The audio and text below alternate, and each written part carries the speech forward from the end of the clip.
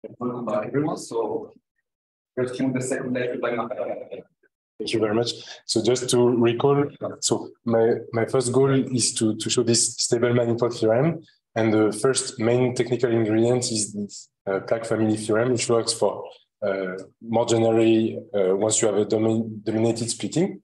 So in the first step, we lifted F to a diffeomorphism of that form in a small ball around the origin and going with the differential on the complement. Okay? And why do we do that? Is because we want invariance in the end with respect to F on a small ball. So we want really F and not the differential near the origin. But still, cones behave nicely with respect to the differential, so then we glue on the outside. Okay? So that's the first step. Second step is to consider the space of Lipschitz graphs tangent to the cone CE. And as we saw, so the dynamics acts on the space like that. Okay, so they map Lipschitz graph to Lipschitz graph. But here we need to be careful just with the direction of the dynamics, just to have a good property. Here E is dominated, so we have to go backwards. So the third point is to show that not only it acts, but it acts like a contraction to produce eventually some fixed point. Okay, so why is that? So we are considering F hat inverse, and if we iterate long enough, so let's define capital F hat n to be the nth iterates going backwards. So by what we saw, it goes from Fnx to Lx, and it is a contraction. So to see that, let's take psi1 prime, psi2 prime, the images by this map of two Lipschitz graph psi1, psi2. So I take those two Lipschitz graph and map it by Fn hat to two other Lipschitz graph like that. And contraction means that they should go closer once you apply this map. So just for simplicity, let's fix a point U here, and we look at its pre-images on the pre-image graphs. And a priori, they may correspond to different points, but just for simplicity, let's assume that they project onto the same point V here, so that U psi I prime U is the image by F and hat of the same V psi I V. Okay, so we have the same points here. Now, so we are going to examine the images on the horizontal and vertical parts of these guys. So first, looking horizontally, so we have V. So V is here.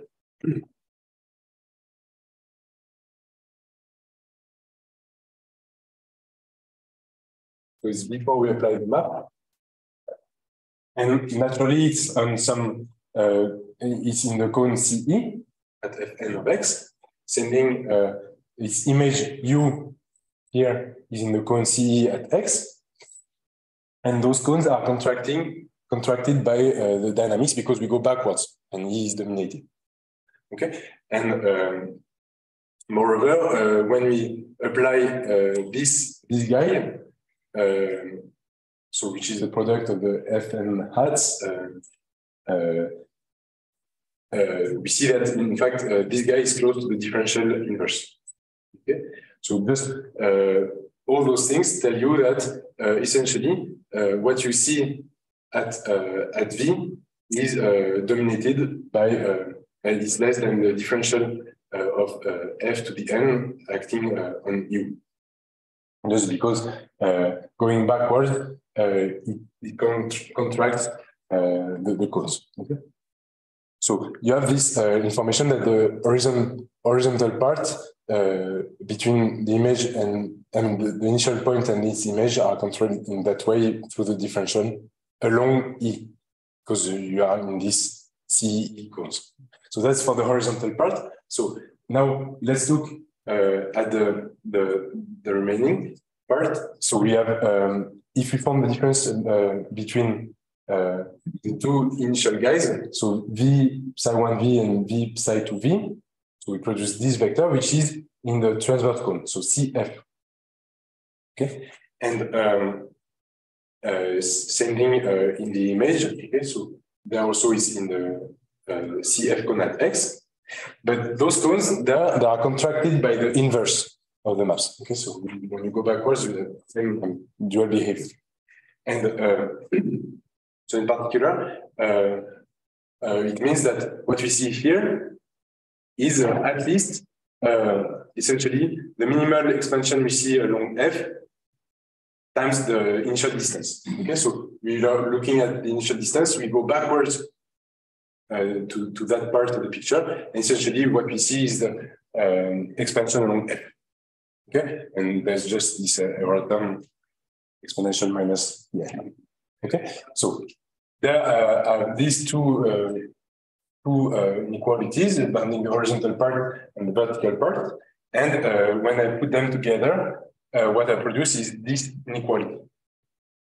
Okay, but now it's nice because you see that is basically related to our Lipschitz distance, and this coefficient appearing here will be exponentially small due to domination between E and F, coming from the indices splitting. So what we conclude in the end is that indeed the Lipschitz distance between the image graphs is exponentially small with respect to the initial distance. Okay, so we do have this contraction of the action of this iterate of n f hat on the space of Lipschitz graph.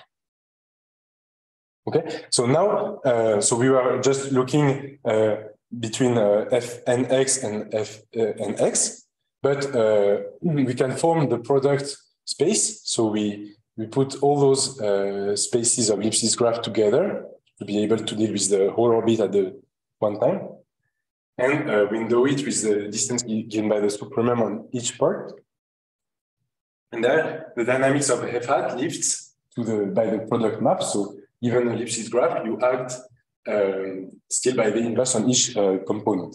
Okay. Okay. By what we saw previously, up to taking nth iterate of that map, so it's going to be a contraction because this contraction we got there is uniform with respect to the point. So this product map is going to be a contraction after iteration. In particular, it has a unique fixed point in this space, which I'm going to denote by psi and fkx for all the coordinates.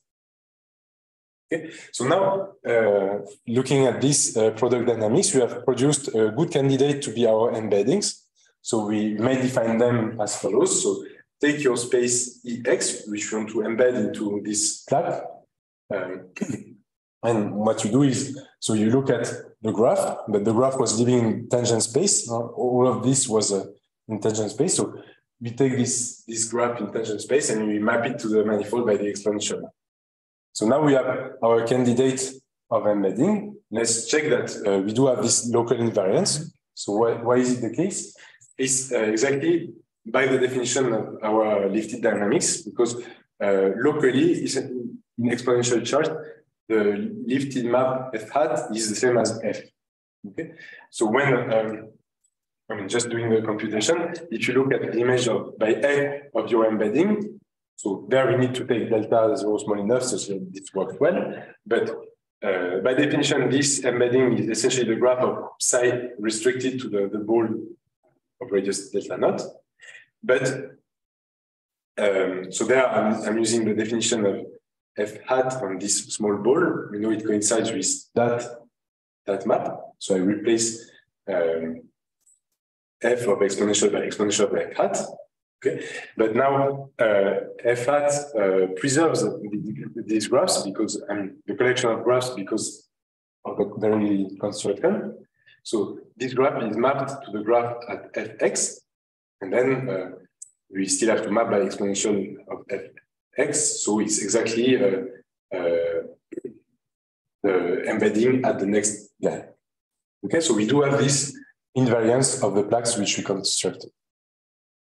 Okay, so now we still need to show that those plaques vary nicely and that they are C1 manifolds. Okay, so for that, in fact, we use still the cone field criterion.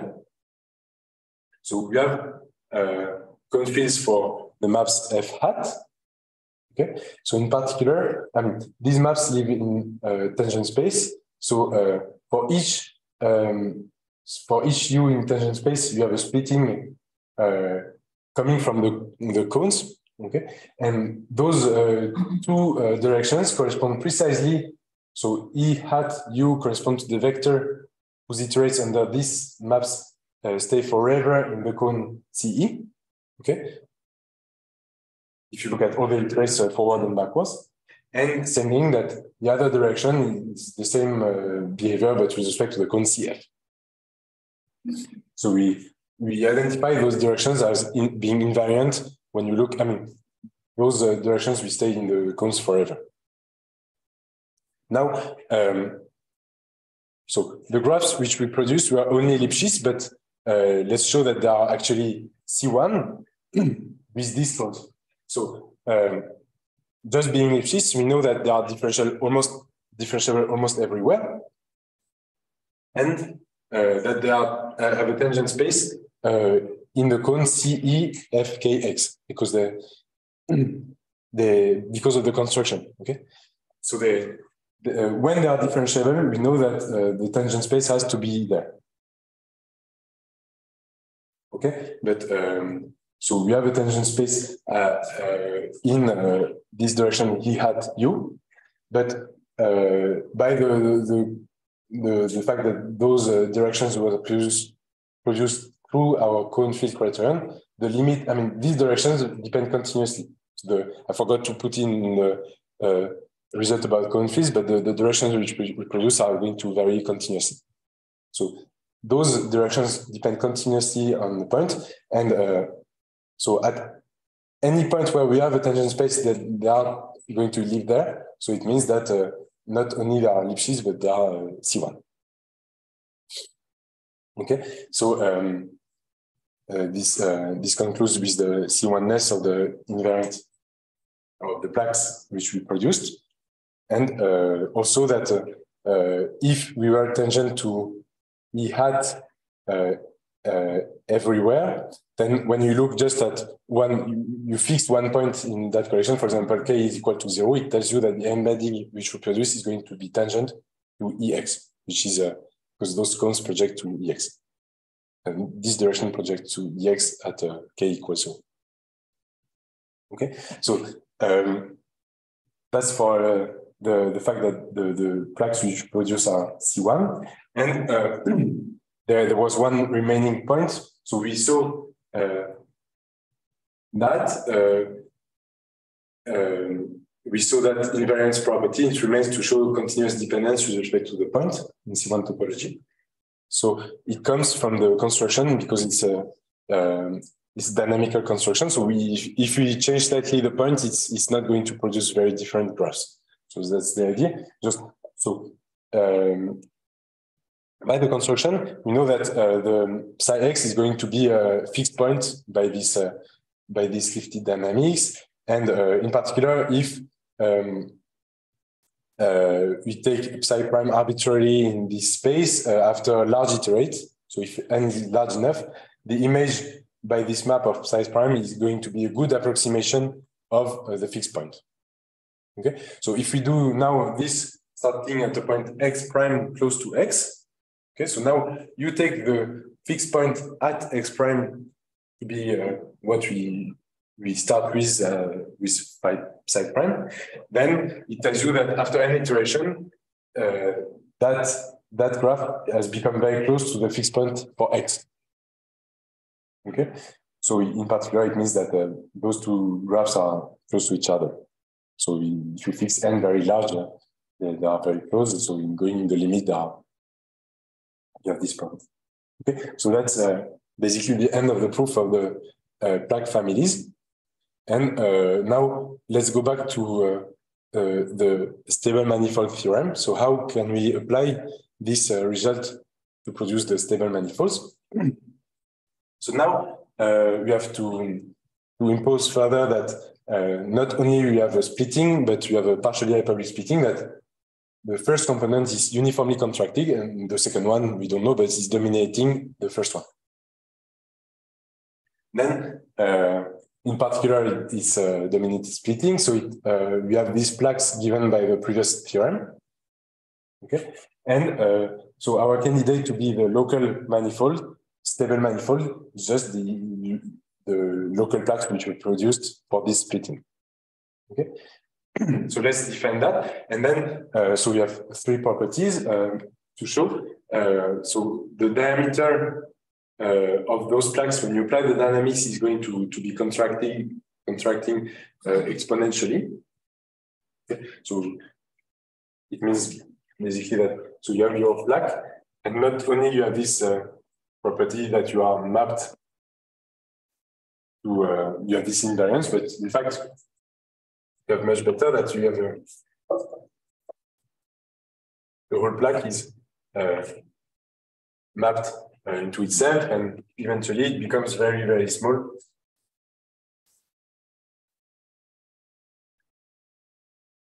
Okay. So the plaques are going to be forever in the image of the plaques are going to be forever in the plaques which you constructed, and decay at exponential rate.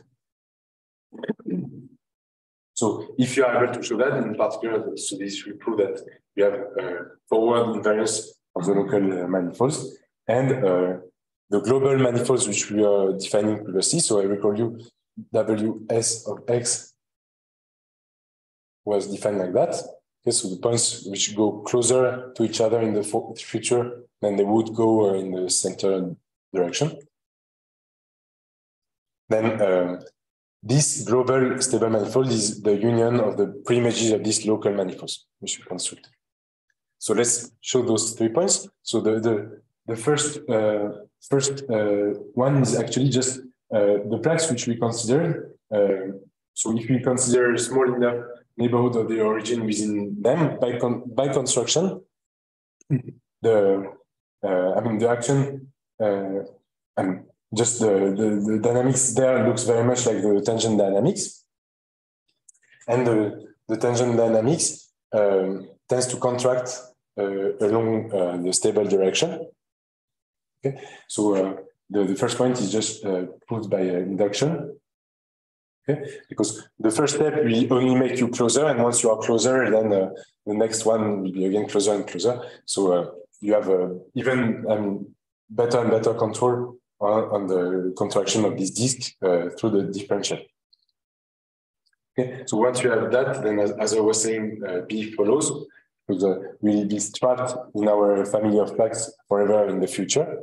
And last step, so we have the two inclusions to show. The first one, so right is including left part.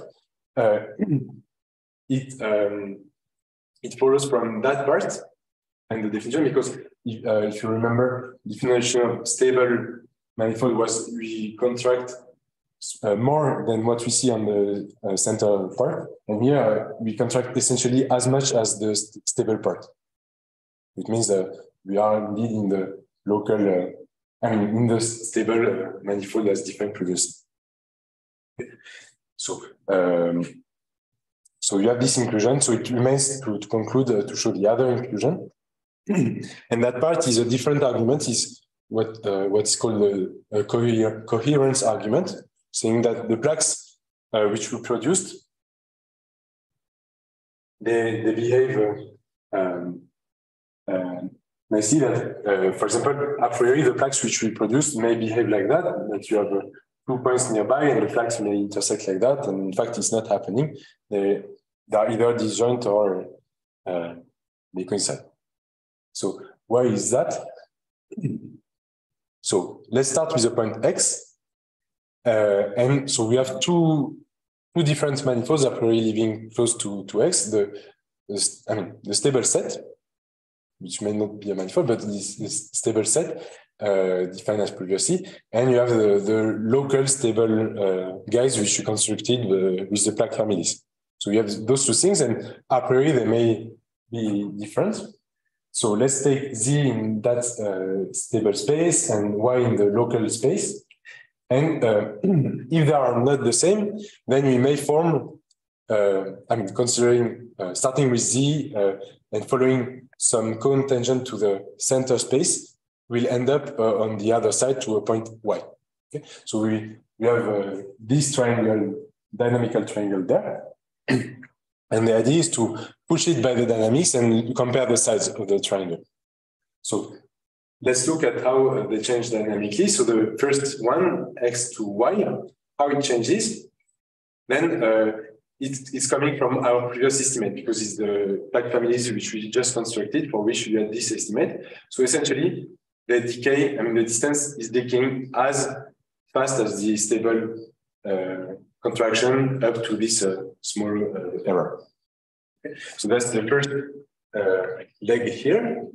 The leg connecting X to Z, then we just take the definition of stable space given above. So then it should be contracted more than along the center direction. Okay, so X to Z after n iterations are controlled in this way. While those 2 points, they lie in the center cone. So there it should be the converse that they should grow more or less as fast as the center grows. Okay, so there we have this lower bound on the distance between the images because we are lying in these center cones which are contracted in the future. Okay, but now we start seeing some incompatibility because two sides are very small. So this one is essentially as small as the stable contraction. This one, in fact, that was epsilon can be fixed. Provided that it's small enough, we can take this epsilon fixed. And there, if we take the points very close, then this could be made as small as we want. So I put just epsilon over 2 here, but I could have taken epsilon over 100.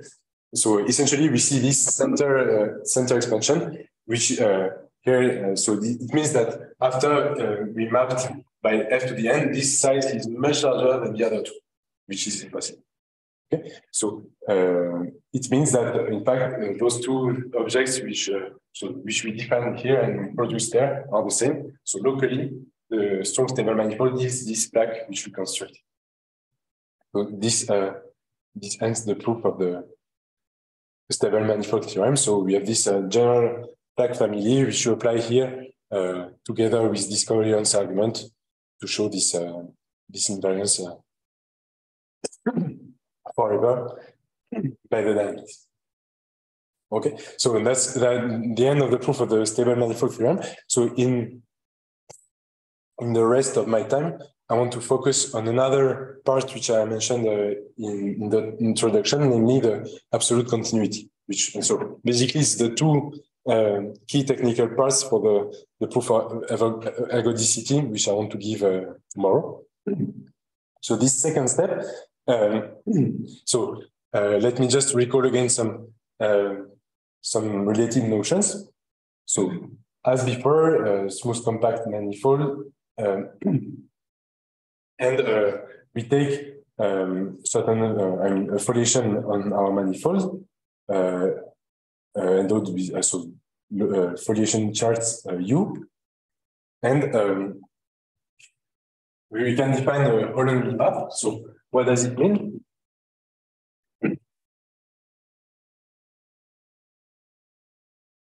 So Holland map is as follows. So we have our foliation horizontal here, and Holland map is given two transversal L1 and L2, transversal to our foliation, say at points P and this image here. Then the holonomy is the map which takes a point on the first transversal and bring it to a point on the second one following the leaves of our foliation.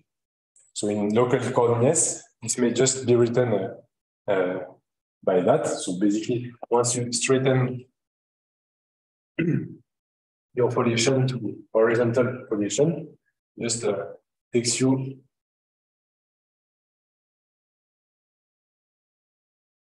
the point has exactly the same level on the other side. Okay, so that's the local holonomy map. And we can have a related notion to absolute continuity, which is the so-called transverse absolute continuity, which is the property of the holonomy map to be absolutely continuous. So namely, here we have a smooth manifold L1 there as well. So we may just restrict the Riemannian volume to each of those leaves and look at whether the map H is absolutely continuous with respect to them. So if it's the case, then we say that the foliation is transversely absolutely continuous. So this would hold for any pair of transverse manifolds L1, L2. In particular, if that holds, then we can write the measure of a projection by holonomy. So if we start with a measurable set A living here, we can look at its image on L2 by holonomy, and the measure of its image is just going to be the integral of certain Jacobian on our space A, living there. Okay, so that's transverse absolute continuity, and it's actually what you are going to show absolute continuity. Indeed, when you have a foliation which is transversely absolutely continuous, it is absolutely continuous. Okay, so let me give a proof of that.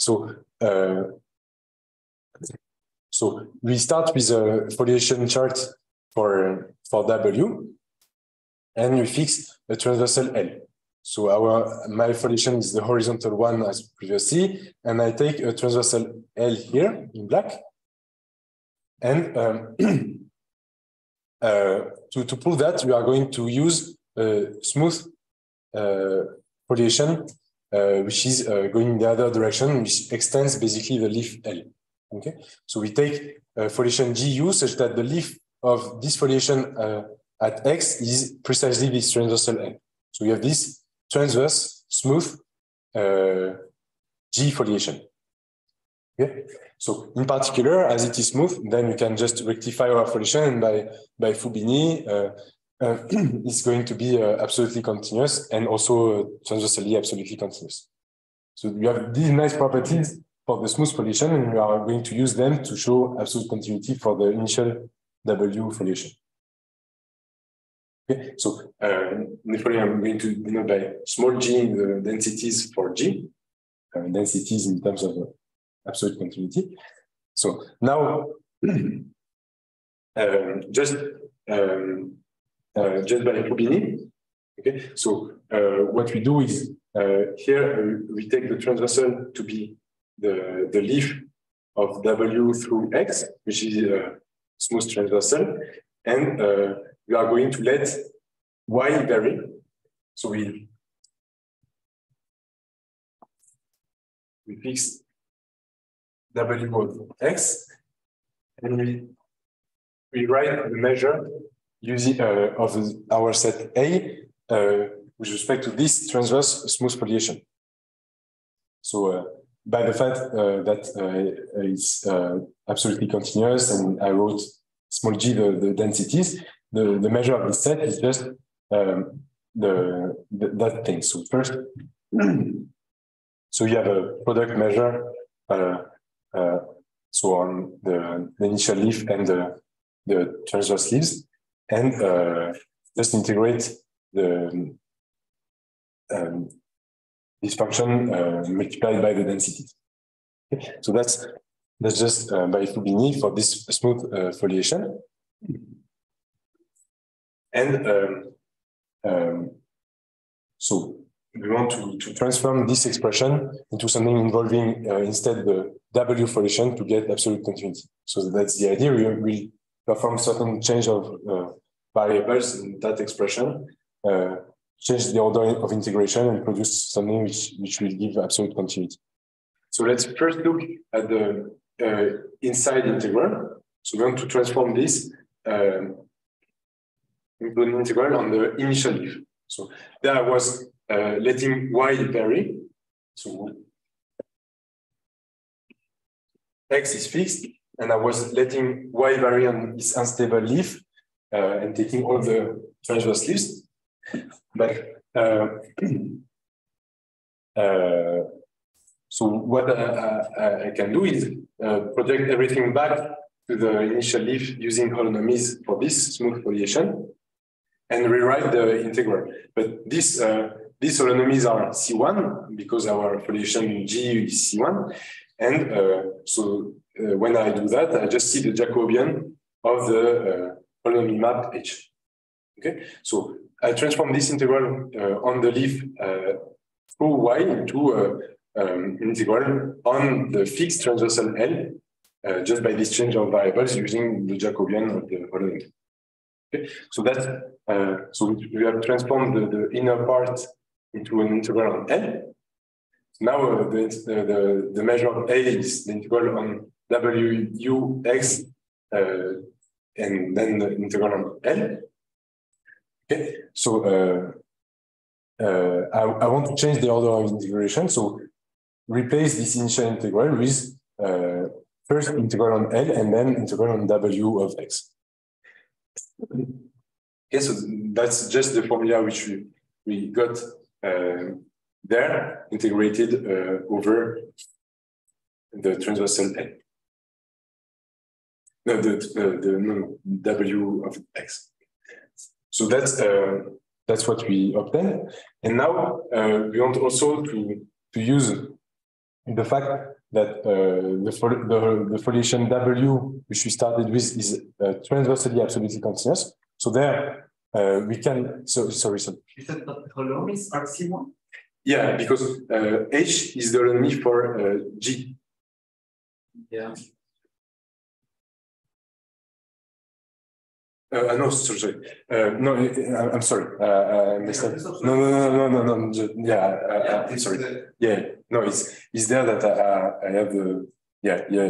I'm sorry. Just there, indeed, we were.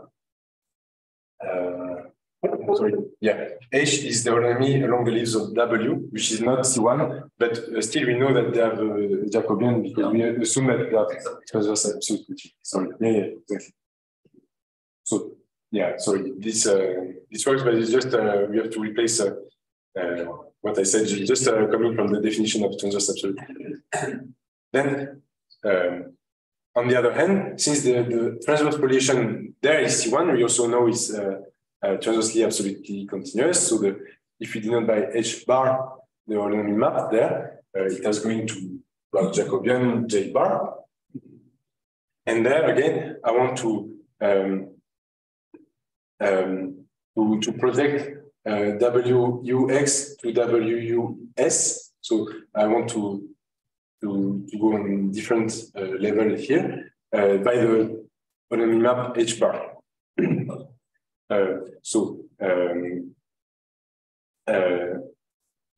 integral over WX, the W of X, I replace it with the integral over WS with this holonomy map. And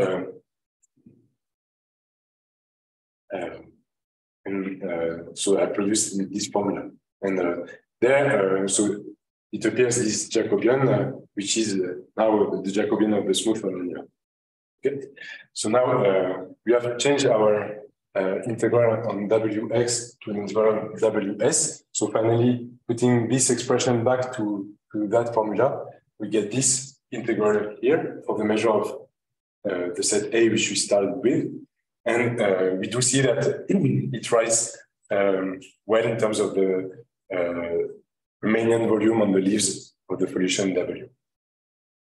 Okay, so that's basically the proof that we play with another foliation transverse to the initial one, which will have a nice Jacobian, and we use that Jacobian to produce the density for the absolute continuity of the foliation W. Okay. So that's why transverse absolute continuity implies absolute continuity. So in the remaining part of the lecture today, we will show that the stable foliation, which we produced before, is transversally absolutely continuous, hence absolutely continuous. And these notions are molecular. No. There are examples that you may it's stronger, strictly stronger. Okay, so the basic idea for the proof is to replace so just to give an outline of the proof of the transverse absolute continuity. The idea is to replace the stable foliation with a better one, which is smooth. So that one will be transversely continuous. And the idea is to compare, to bound, to have a dynamical construction so that we iterate this smooth foliation by the dynamics to get closer and closer to the actual stable foliation. And while we do that, to show that the Jacobians of the image of the foliations are going to have a uniform bound. Okay, so if you show this uniform bound, then it will produce, going to the limit, some candidate to be Jacobian to check the transverse absolute continuity of stable foliation. So that's the idea. So the one technical step is just to show that when we have a smooth foliation and you work locally, then you have the Jacobian can be made as close to 1 as you want. So the thing is, just to say what's this result about, just saying that if you have a smooth distribution, so distribution, locally just straight lines, say, and you take the holonomy map following these lines from one transversal Q1 to another transversal Q2. So what's this result about is if Q1 and Q2 are transverse enough to the distribution. So that's this. What's this chi quantifying? Okay, so there shouldn't be two tangent to the Q1 Q2 shouldn't be two tangent to E hat.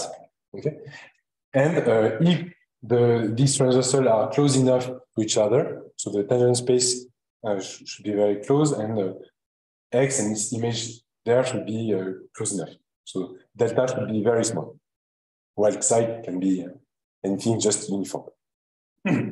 Then taking delta small enough, the Jacobian along the leaves of this distribution can be made arbitrarily close to 1.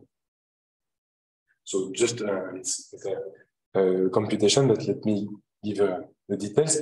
So the thing is that if you want to bound the Jacobian, is only affected by what's happening on the tangent level. So we can replace, in fact, Q1 and Q2 with their tangent space, essentially. So we have everything straight now. And we perform a linear change of coordinates just to normalize everything. So let me draw the picture. So X is just the origin. The tangent space through Q1 becomes the horizontal line. So sorry, I should have done the other way with the picture, but B is equal to 0. The distribution. Yeah, sorry. So that's 0 not. So the image for the reference point X is just on the vertical line at a certain height V0, and V0 very small, as small as the distance between those two things, so basically delta. And the tangent space at Q2 is a bit tilted, but not too much. Just it depends on this side. Side we should fix. Okay, so now we look at that picture. Okay, and in particular, the stable distribution starting at W. So there we have a straight thing parameterized by a certain matrix A vanishing at the origin. Okay, because just this vertical line. Okay, so that's basically the picture once you have linearized everything. And if you want to look at the image of W after we follow the holonomy, so we reach a point there. So we have to intersect this, what's the replacement of Q2 in our coordinates, so this thing, okay, with the line through W naught, which was that guy. So we have to take the intersection of those two things. And to bound the Jacobian is enough to produce an estimate on the derivative of the image U with respect to the W which we fixed. Okay, so that's what we do. So we have to intersect those two things. So we plug the second expression into the first one to show that the solution should satisfy this equation, depending on W, which is the parameter which we fixed. Now, if we differentiate, we just get that formula. And but we are interested in what's happening close to the origin. So looking at this derivative at W is equal to 0, a lot of terms vanish because U is equal to 0 there, and A vanishes at 0. So that part is going to vanish. So in the end, we just get that. Okay, and so that's exactly what we wanted because that point is uniformly controlled, and W0 is basically as small as we want, basically because it's of size delta. Okay, so it does say that once we go to the determinant, the Jacobian is going to be arbitrarily close to 1.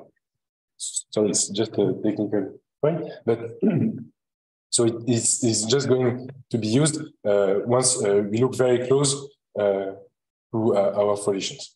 So now let's conclude the proof of transverse absolute continuity of stable foliation.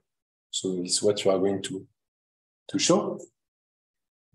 So just to fix the constants. So here I'm assuming. I work with I'm in the hyperbolic case, but that could be adjusted exactly in the same way in the partially hyperbolic case, but just to fix the hyperbolicity constant. So I denote by lambda the contraction in the stable part and mu the expansion in the unstable part. And as I was saying, the idea to produce the transverse absolute continuity property is to uniformly to approximate the holonomy maps with maps which have a Jacobian which is controlled uniformly. Okay, so to do that, what we do is we want to replace the stable distribution, which may not be smooth.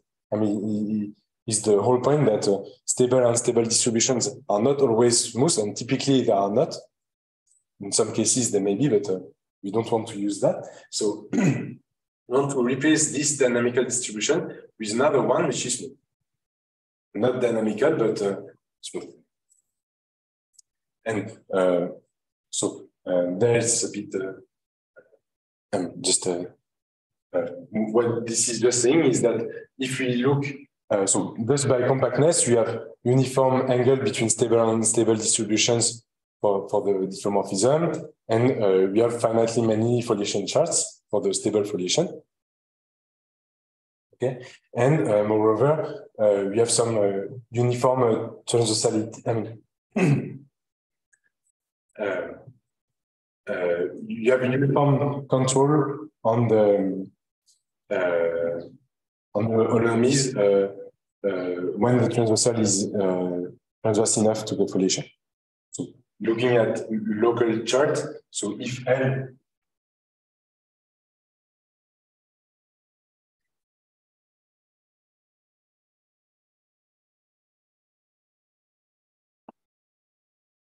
so you have UJ, the coordinate chart.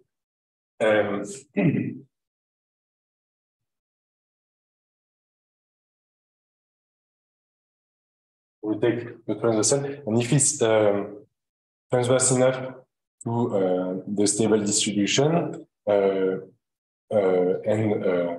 everything is happening in a small neighborhood of the fixed point y, then when we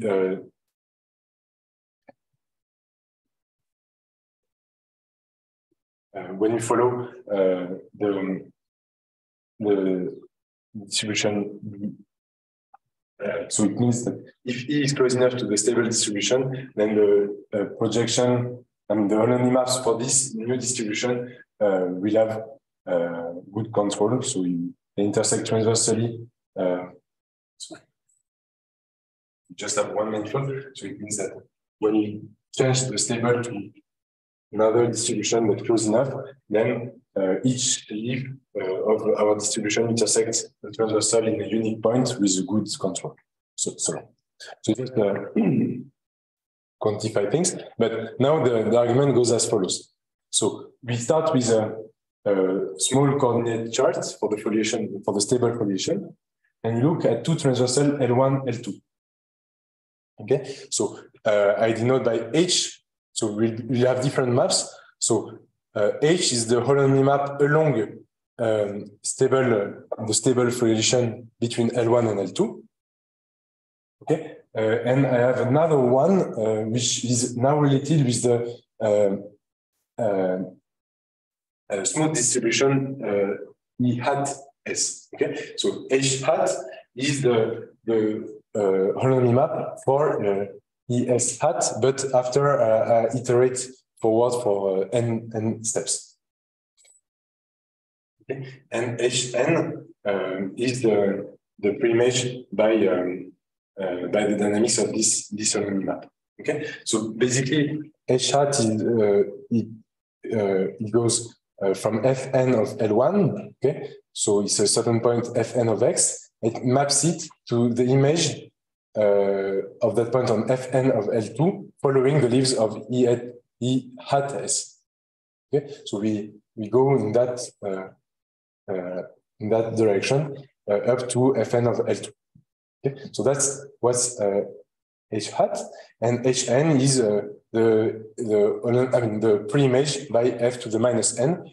So in other words, here everything is on a very small scale because X1 and its image, which were on the same stable leaf, they are going to be extremely close to each other after n iterations. So that's some very small scale.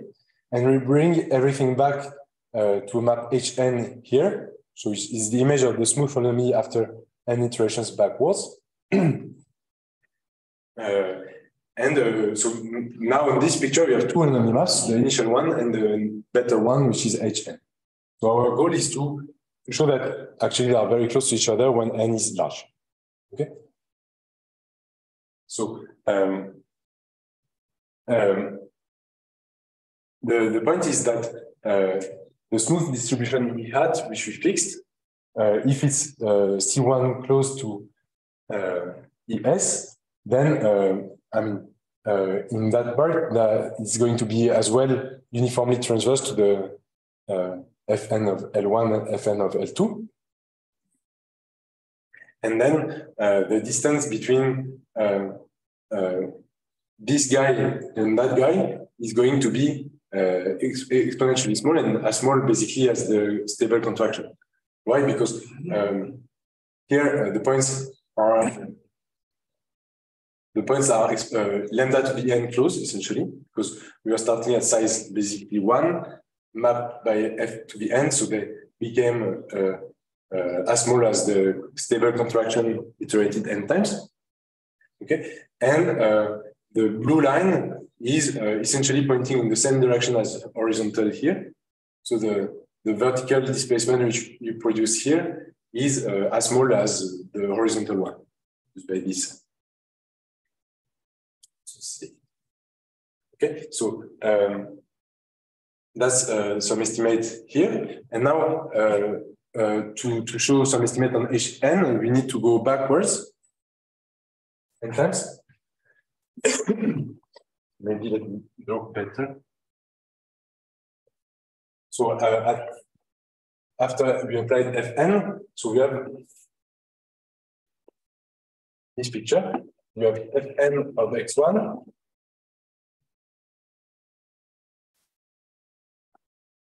Fn of hx1 and h bar of y1, which was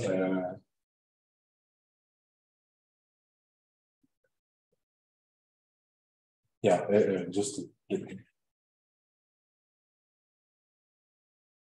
So that's on the right. And here, so that's basically of size lambda to the n, that's of size lambda to the n. And here, so we have some angle theta, say, or maybe theta, because theta is used afterwards. But and then we go backwards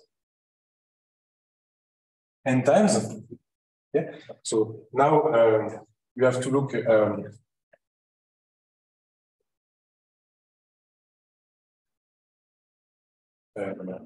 x1, h of x1, and hn of x1. Okay. So that's the picture at the beginning. But the angle we had here is the projective dynamics.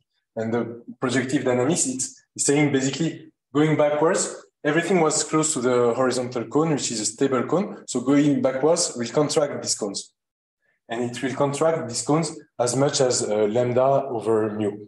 Okay, so this angle here is of size lambda over mu to the n. Okay, so so this angle here is much smaller than the one we had here. Okay. So that's the estimate in terms of the angle. But once you have the estimate in terms of the angle, then since that's basically size 1, it means that the distance between hn and h is of the same order as the angle. Okay, so that's this estimate that the distance between hn and h here is of that size. But it's exponentially small because lambda is less than 1 and mu is more than 1. Okay. So this projective dynamics, when we bring it backwards, it's going to make your harmonics converge closer and closer to the initial ones. Okay.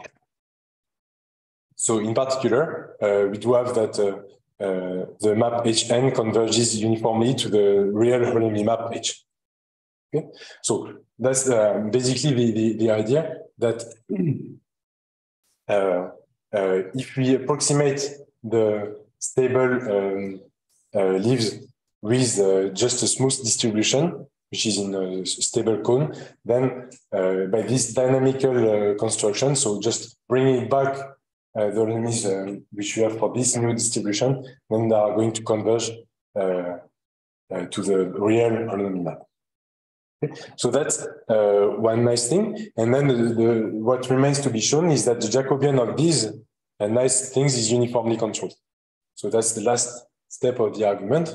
And so the Jacobians of these good approximations is uniformly bounded, and then we go to the limit and tends to infinity. So let's just, so by the previous estimates, x1 and x2, when we iterate them forward, then they are exponentially close.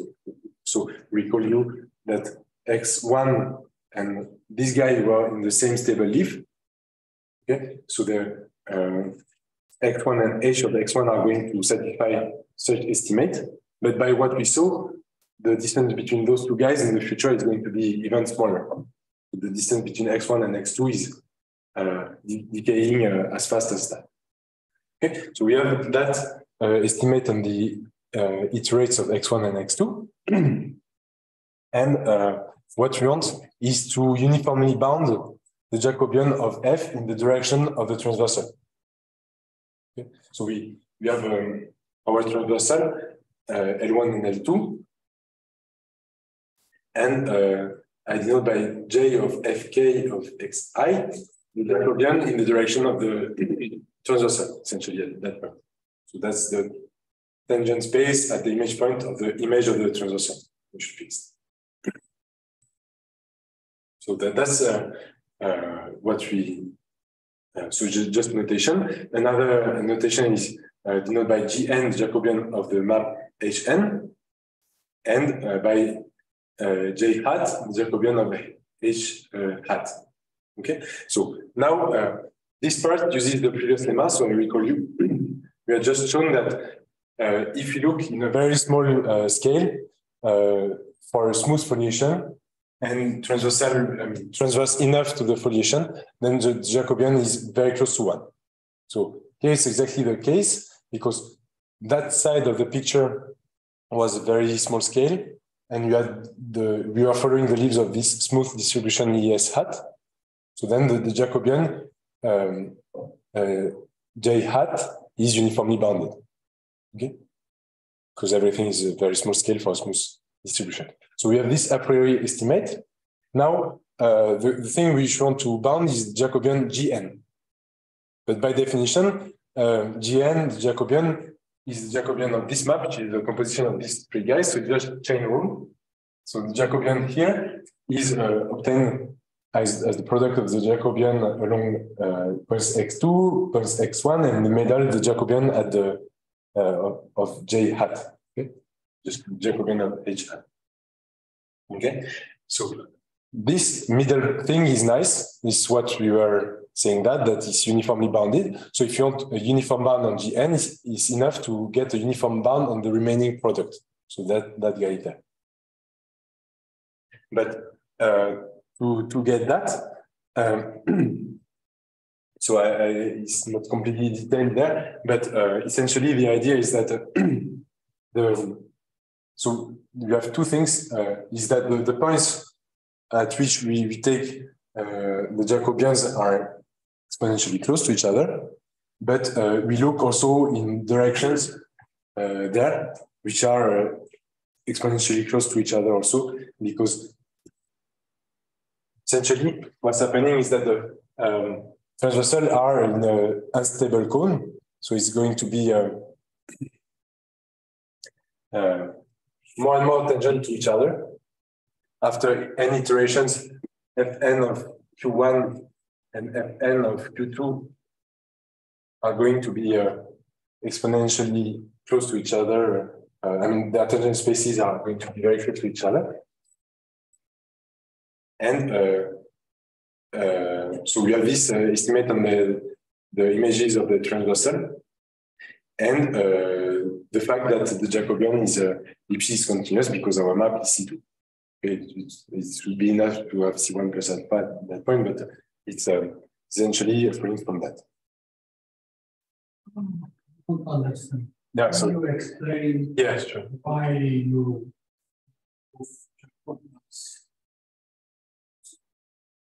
ellipses, just an ellipsis? There's some screwing. Maybe for Jacobians we are successful, but if you just compare the results. Yeah. Here. No, exactly. It will be true, in fact, because we know that in higher dimension, with always more than one dimension. Yeah, exactly. In ellipses configuration. Yeah, exactly. Yeah, exactly. Why you did not prove the ellipses configuration? Of the unstable foliation.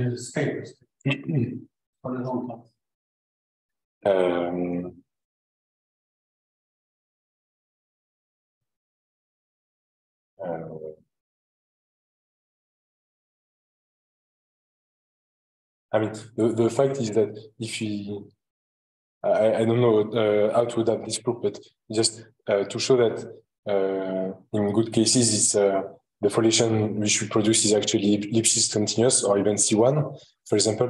It's just the same type of idea. It's not.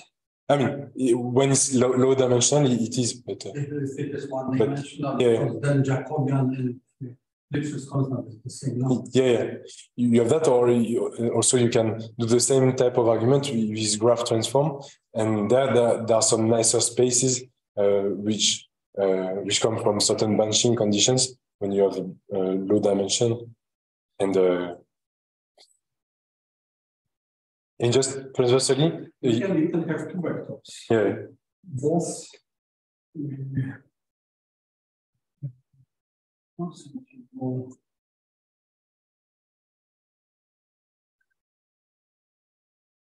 large scale, but the angle may change. So one corresponds to smaller axis and image ellipse, and for longer axis, but if we apply one of them both, so extending this.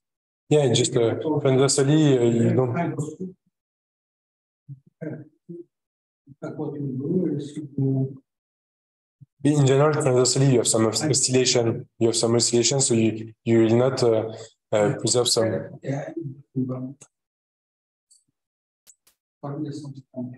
Mm-hmm. But I mean, I think it's quite. I mean, it's quite different from that proof. If you want to show that, for example, in nice situations, the stable foliation is going to be C1. You have to control. Yeah, to the bunching, which is automatic. Mm-hmm. But,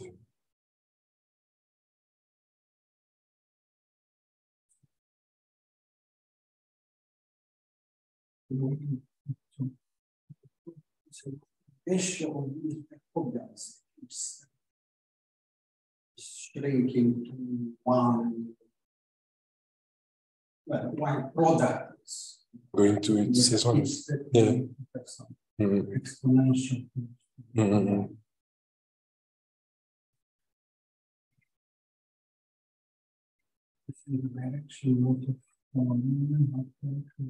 Yeah, is the trans. Yeah, I think it's a different argument than that.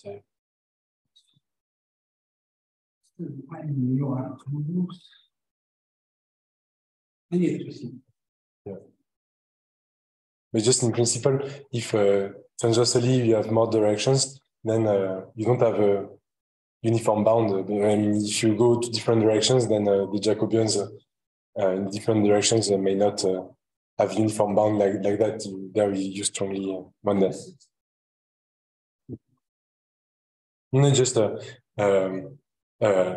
I mean, to control the fact that maybe stable foliation would be C1, then we need to control transversely what's happening. But if you have transverse directions with different types of growth, then you have some degeneracy happening there. But when we do the graph transform, this may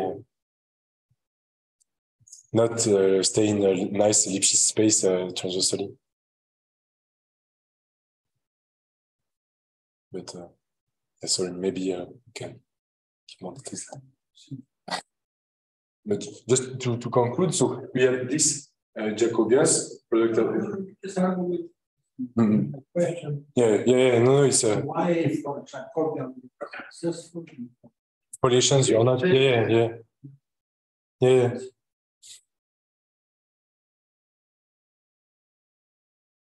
So it must be the image of this is an ellipse. It does not mean that image of two orthogonal vectors. These images have big angles, maybe small angle, and each of them grows much faster. Yeah, exactly.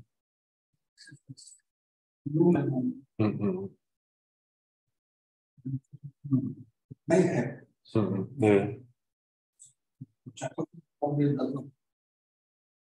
Yeah, exactly. Maybe if you can. Yeah, sorry. Yeah, sorry. I'm like, no, just it's almost done. Just so this middle part is uniformly bounded, so you needed to control that part, and by that thing that the transversal are going to be exponentially close to each other, and then we look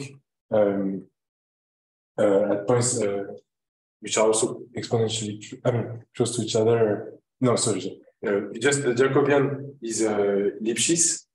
So looking at those exponentially close directions, once you apply the Jacobian, produces something which tells you that going to the log, for example, those two things are going to be exponentially close to each other. And then you have a uniformly convergent series and the uniform bound.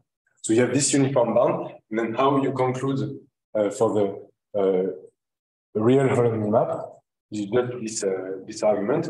So by this uniform bound, we know that when we take a measurable subset from the first transversal mapped by holonomy, then its image as a measure less than fixed constant, which is the bound on the Jacobian times the initial measure on the initial transversal.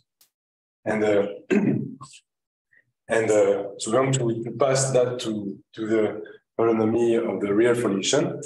And so to show the bound for that, it's enough to consider balls instead of general measurable sets. So if you look at the small ball in the first transversal, so you know that its image by the true holonomy map will be essentially the same as the image by the Hn of this ball, okay, up to delta correction. And now going to the measure. So the measure on L2 of that is less than the measure of that, but that on that you have a uniform bound from there. Okay? And eventually we go to the limit when delta goes to 0, just because maybe the ball was mapped to some slightly larger balls, so we have to adjust. But still going to the limit when delta goes to 0, then we recover the image of this ball by holonomy and with uniform control coming from these Jacobians. Okay, so then this ends the proof of transverse absolute continuity for the stable equation, and the same can be done for the stable going backwards. So thank you very much for your attention. And